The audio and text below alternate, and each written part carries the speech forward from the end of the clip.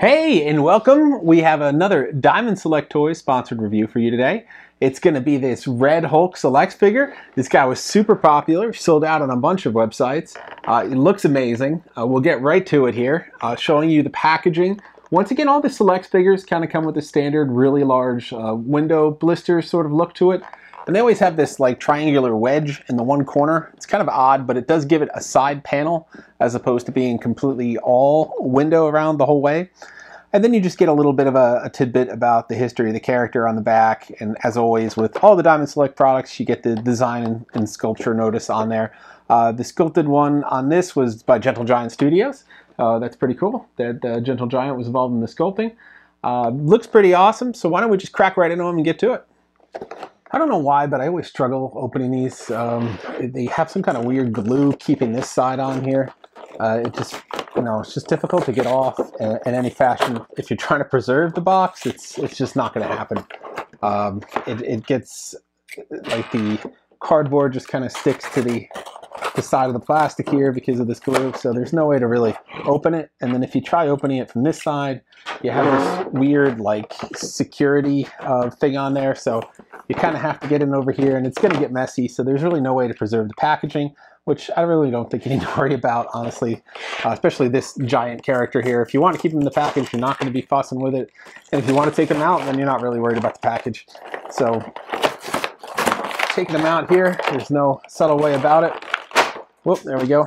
And they flew around somewhere over there.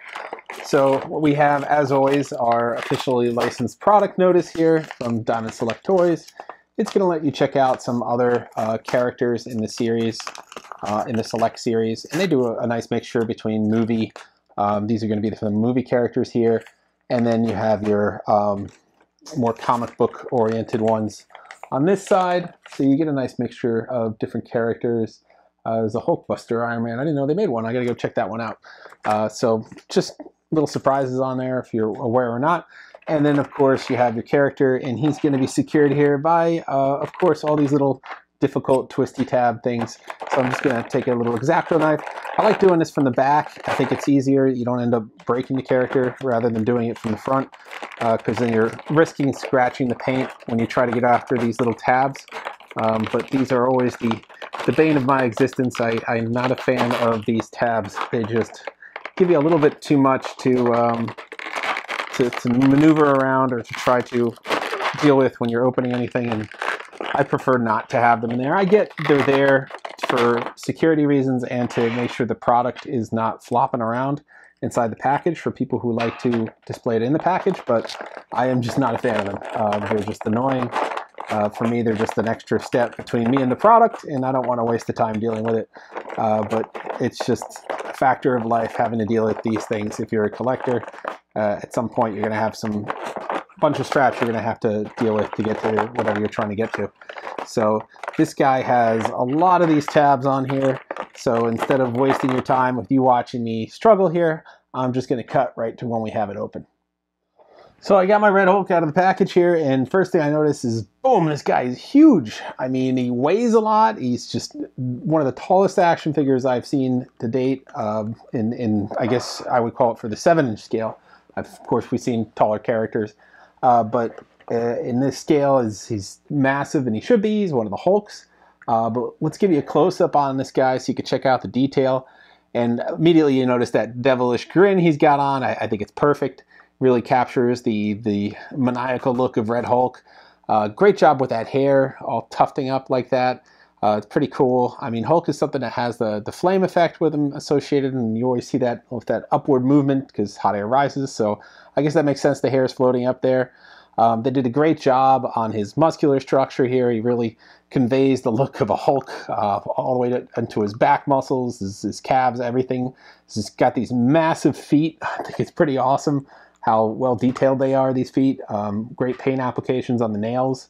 And of course, he's got these tattered pants he's wearing here, all the way down to the button. They got a really nice look on this as well. Really appreciate that extra level of detail there. Great paint applications across. I mean, there's not much here, it's just red. But as far as the pants go, I don't see any bleed over onto the character himself. And then if you look, I mean, he's got that, it kind of looks like layering where these pants aren't fastened onto the skin here. They're their own layer that are on top here. Same with the pants above the knee. This is a great way of hiding the knee joint too. It's basically right here where the pants tear is. So they kind of work that in naturally with the look of the character. So that was clever on the engineering side there. And he's got great articulation here. We see in the shoulder. So he's got that shoulder ball joint, and then he's got that bend at the elbow here. A little stiff starting out with these guys, but he's got the upper quad here twists, and then the wrist that has articulation as well. There's a little joint there. Same with on the other side. You have that articulation across. There goes the elbow finally bending. You got to wear these in a little bit. On a character this big, I imagine it's a little bit stiff when you first get it out of the box. Of course, he bends at the abs there. He's got that additional articulation in the chest, so he can maneuver there. I don't think the waist turns. I see a line here, but I think that's just where the pants are, so it makes it look like a little bit more layering there where it goes into the pants. Of course, he's got that articulation in the hips. You get the thigh movement a little bit there. And then, of course, you got those knees that I pointed out where the joint is hidden, where the pants have that tear there. And then you got this additional articulation down in the feet where they also can maneuver and go up and down as well. So that's pretty great. I mean, a lot of articulation on this guy. And talking about the likeness, it's pretty good. I mean, it's supposed to be the comic book likeness. There is no screen equivalent yet, so I think it nails it. It's got that look on it, and I love that grin, and great detail on the teeth. Let me give you a close-up here of the teeth. Really great detail on those teeth. I mean, they look very real. I really like that. All the way down to those the scrunch on the face. It's just a great design and a great mold on this guy. And he's got some extra hands. That's his accessory. So he comes default with his, we'll call them Hulk smash hands. So he could smash things or punch something. And if you want, you could have these gripping hands where he could manipulate an object or pick up a rock and throw it or what have you. And of course, we love doing hand tests here. So why don't we get a nice hand test on the... Yep, that popped out really easy. I did not have to pull too much on that, but you could see earlier I could still get it to articulate. So while it still articulates nice and easy, it's not coming out, but when I need to take it out, it does. So it's great by design. It's not popping out unless I want it to, and it allows me to put the other hand in there. We'll try it on this side too, and that came out pretty easy, and that went in pretty easy. So the smoothest hands I've had in a while on this guy. So that's great. So now we have his pick up a big rock and throw it hands or something like that. These also have great paint applications on the nails, and great little design on the veins popping out and everything, and the little wrinkles around the folds and the knuckles. So altogether, I think they did a great job on this character. He looks amazing. I can see why he's so popular. I mean, he's so massive. He's just awesome. So the 7-inch scale, probably around here. So we're looking at around 10 inches maybe for this guy. So he's scaled appropriately to your 7-inch figures. He's going to tower over them. He's got, like I said, a lot of weight to him. It's probably at least maybe 2-3 pounds. I'm guessing here. I don't have a scale, but he is quite heavy. He clocks in with some of those die-cast figures I've shown you from 3.0. So this guy does have some weight to him. That's pretty cool to have this kind of character with a very sturdy frame and a lot of weight to him. It's pretty great. I can see why people have been buying this guy like crazy, and he's been selling out. We'll still try to have some links for him if you want to acquire him. I'll try to see what I could put up. If I can find him on Entertainment Earth, of course, you guys will get the discount from us as well. I'll have a link set up there so it will automatically put in the discount. If it doesn't, we'll have the discount code at the bottom in the comments section of this piece, or the info section of this piece as well. So check that out. We'll have a link for Diamond Select as well if you want to see any other Diamond Select Toys Selects figures. They're at your local comic shop. They're on Diamond Select Toys. We always highlight them for you guys every time they go up for sale and previews or whatnot, or when they come out in stores or available. So keep checking back Cool Toy Review for updates on what Diamond Select products are available so you can grab them before they sell out. But this guy's awesome. I'm also going to throw him into the contest we're having. If you haven't been following along, we just announced that earlier this week. This guy will be up for grabs as a prize as well if you choose him.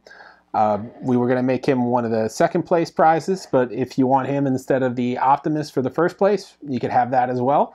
But he will be on the menu for selection here, so you have a chance to take this guy home with you. Of course, he's open. He's not going to be back in his package, but he will come with his fists, and he's complete in perfect condition. We're not doing anything with him other than what you're seeing right here. So he's available for you too. So check out that contest video if you want a chance to take this guy home with you, or have him sent to your home. Rather, you're not going to take him anywhere. He's going to come to you. So that's all for now. Of course, we're going to have more look at other Select figures coming up soon. We'll have more look at some other characters that aren't from Diamond Select as well. So just keep tuning back for more surprises to see what we have in store next. That's all for now. As always, like, subscribe, and follow, and we will see you guys next time.